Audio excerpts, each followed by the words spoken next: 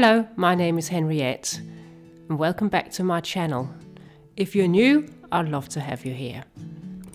As you can see, it's been raining non-stop in London, so I'm gonna work on my living room today and see if we can make it go from dark to light. I bought some fabric so that I can reuse the cushions we've already got. This video is all about styling for spring, such a lovely time of year. None of the brands in this video are sponsored.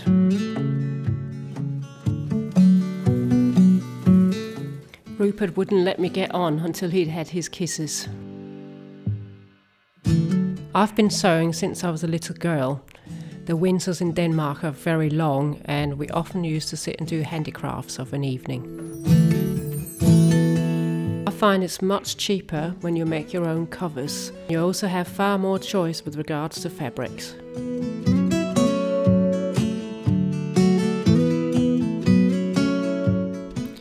This is our living room before I start, dressed with all dark accessories. I wanted to show you just how a few accessory changes can make a whole room look completely different. Let's start with the sofas. The blanket is from the John Lewis Everyday range and was really affordable. This basket tray is from the White Company. I'll drop the link in the comment box below. Now I really associate whites and wicker with spring. The greenery is faux ground elder. I've decided to change the lampshades from black to lighter ones. This works really well because the base is actually like a dark brown.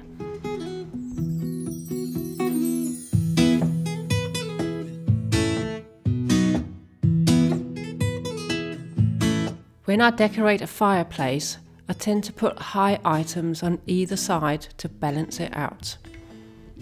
The succulent plant is real, and the planter came from the charity shop. I'm going to use this basket to hide the remote controls. The flowers are faux hellebores. These books belong to my husband's grandfather, and I think it's really important that you include something you love when you do your interior design.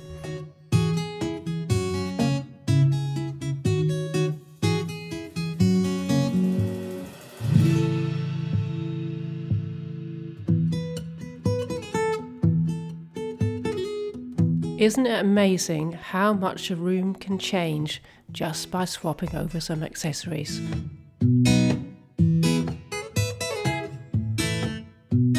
I also wanted to show you how to do a really easy table setting for spring, using things that you probably already got. Like these wicker table mats, white plates and stainless steel cutlery. I firmly believe you don't have to spend a fortune to make things look nice. I'm adding simple white napkins that I'm just going to tie in a knot.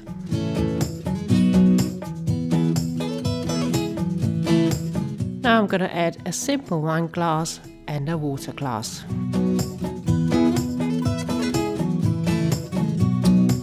To elevate the table setting, I'm going to add some white roses. Lastly, I'm going to add some tea lights in glass containers.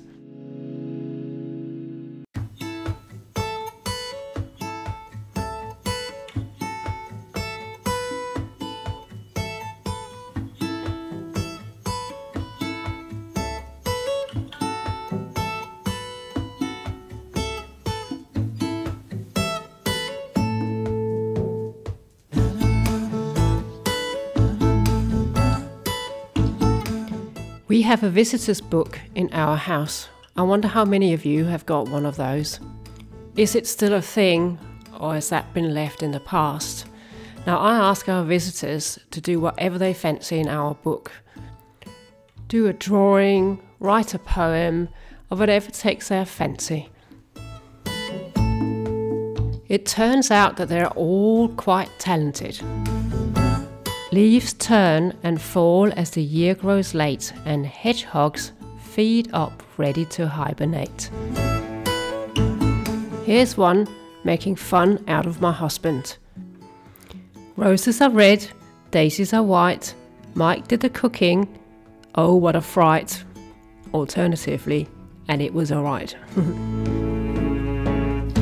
I want to make a new wreath for our front door, but I don't want to spend any money on it, so I've hunted around the house and found these faux stems.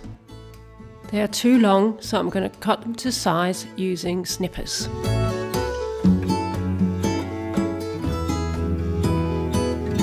I don't want to waste anything, so I'm going to use the leaves as well. They look a bit like grass. I quite like that for spring.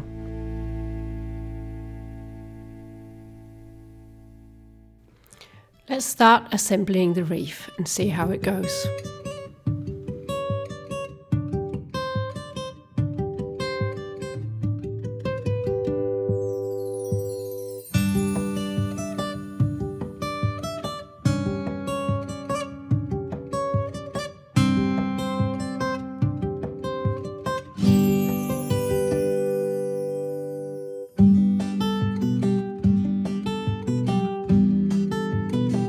I decided to add some Spanish moss just to give it a bit more texture.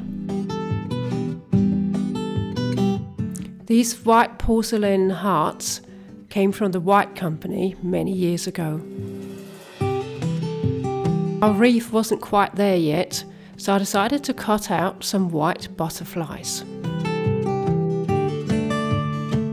I'm going to fold the wings in on either side of the body to make it look more 3D, giving them some movement.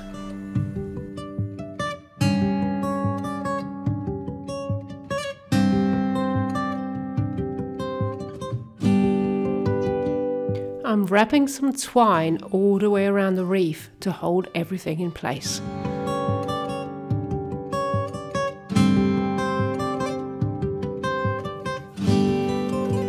I'm going to attach the butterflies using a bit of hot glue.